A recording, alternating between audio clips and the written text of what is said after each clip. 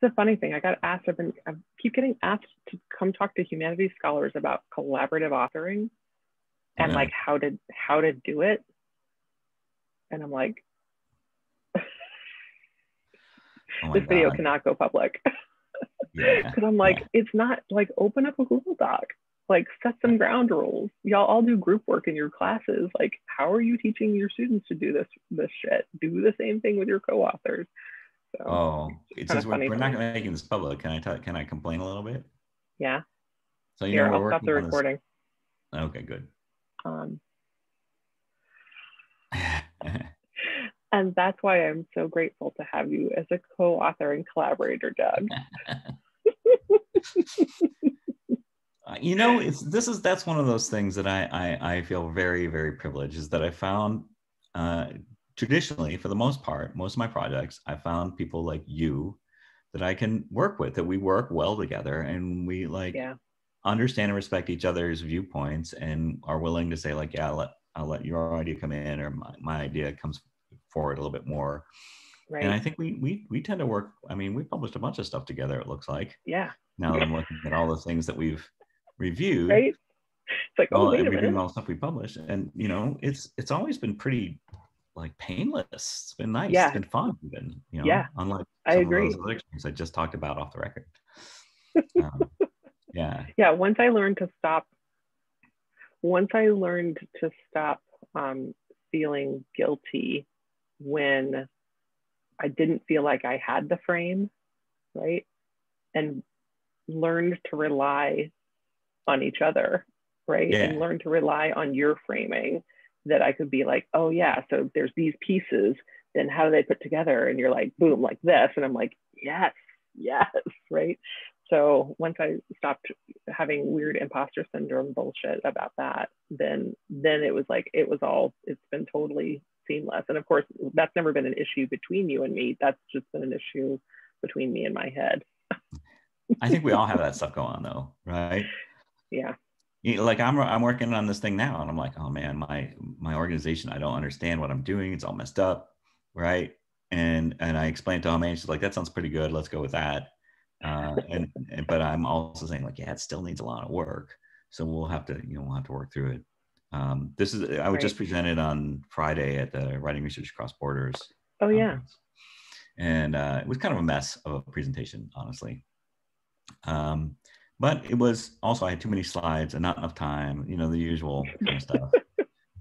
But it's on comparing how writers use the internet as a writing platform in the US and in China. Oh.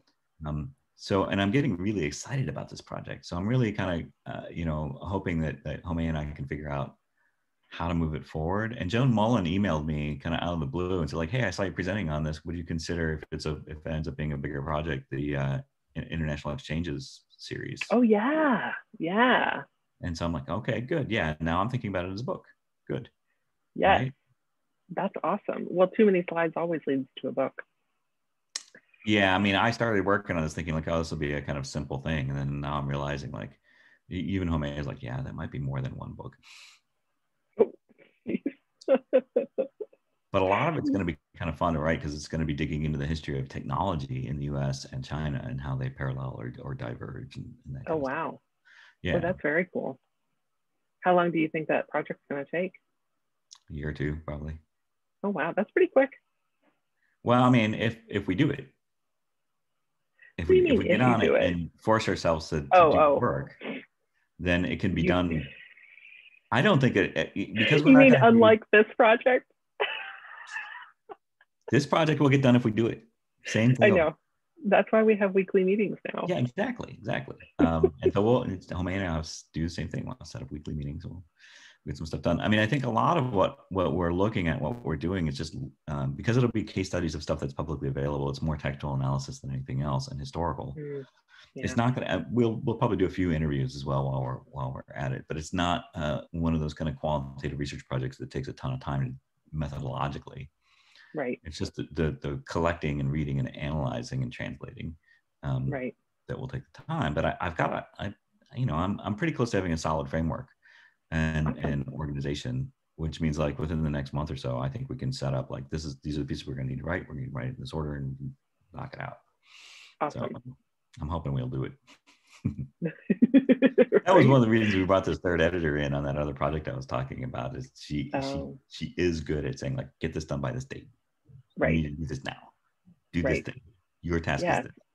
Hey, that's why you brought me on. Yeah, exactly. You didn't know that at the time, but worked out really well. It I feel like it did. We complement each other very well when it comes to this work.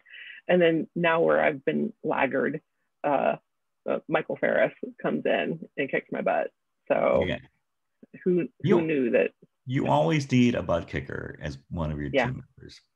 Yeah, it's true. It's true. A cheerleader / butt kicker. Yeah. Yeah, it can't just be a mean butt kicker. It has to be a velvet fist. A velvet fist. Yeah. So we're just going to excerpt that portion from me praising you to the velvet fist as our first recording. Sure. As a teaser for everybody that sort of sets up how we work together. Yeah. Right. Okay. As my although I talk too much about this project that I'm interested in, so we would want to probably edit that out. Oh no, I think that's a good thing, because it's a good example of how to. I think my partner just ran into the wall. She was dancing around the room, and I think she just smacked herself. She's doing laps. Okay.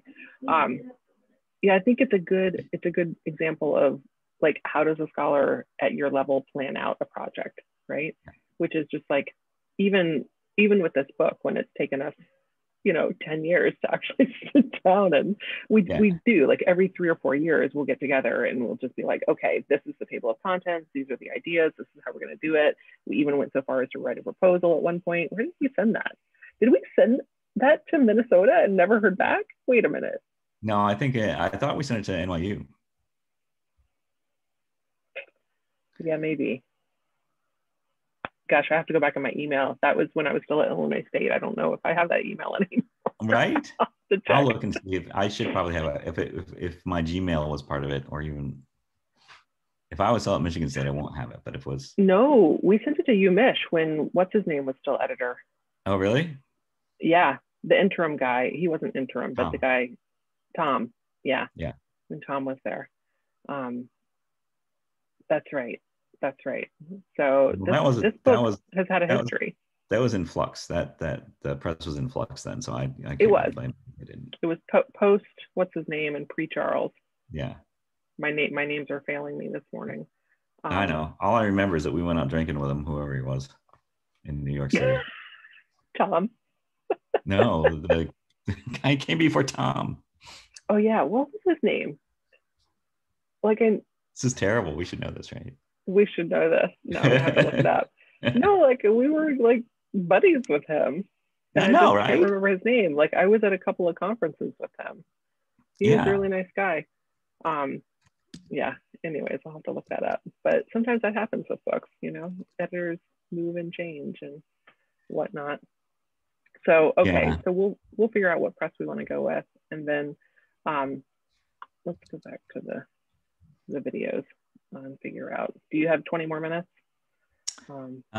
Just 18. I have a meeting at noon, but yeah, me too. And yeah.